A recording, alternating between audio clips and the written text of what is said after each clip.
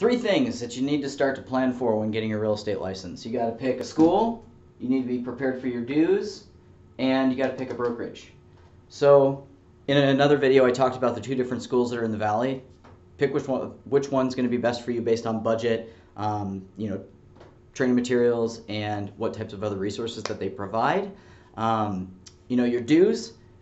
Your dues are going to be around $1,000 because you have to pay for your MLS access, your WEMAR dues for the West Valley, which is your West Maricopa County Association of Realtors, NAR access. So there's a lot of stuff that you need to pay directly once you get your license, because you got to pay the state as well. So make sure you have the dues part figured out. You can always contact the rep over at WEMAR, and they can give you very specific fees for things that they will be charging you for. And also there's the dues that are with the state that are available online. So and then the last one here is a brokerage. Who you work with matters. So make sure that you're interviewing more than one brokerage and you're asking them questions, because you're interviewing them and they're interviewing you, and you guys want to make sure you're a good fit. So don't just ask about leads, and don't just ask about splits, because you're not learning anything in school that you're going to use. So once you get your license, you're starting from scratch. The most important thing is a true education, and everybody's going to say they have a training program. Ask them more about the specifics. How detailed does it go?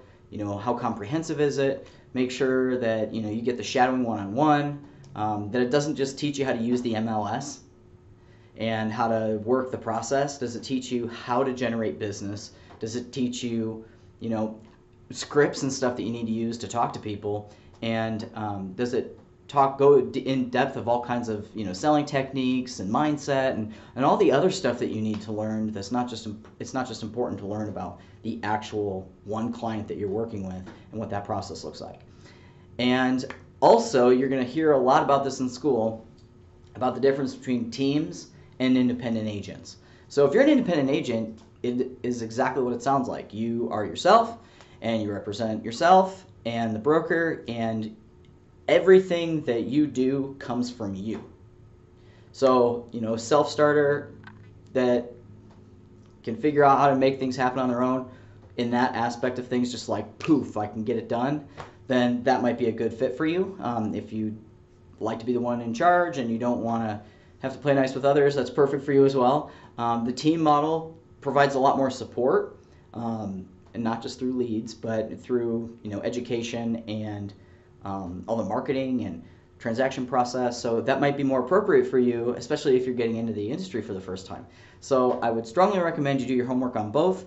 As always, I'm here to help out in any way. Feel free to reach out to me. We're on all the social media channels. You can reach out to me directly, and I'm happy to help.